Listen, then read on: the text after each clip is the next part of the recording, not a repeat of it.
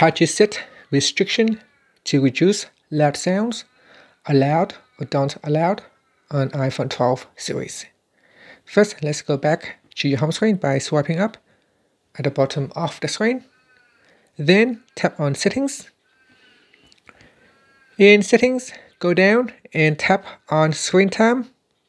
Then go down again and tap on Content and Privacy Restrictions.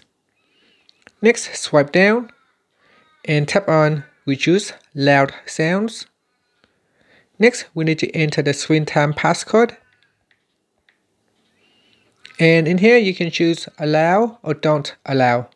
Select one of the options. And that's it. Now you can tap on the back key to go back to your settings page, or swipe up to go back to the home screen.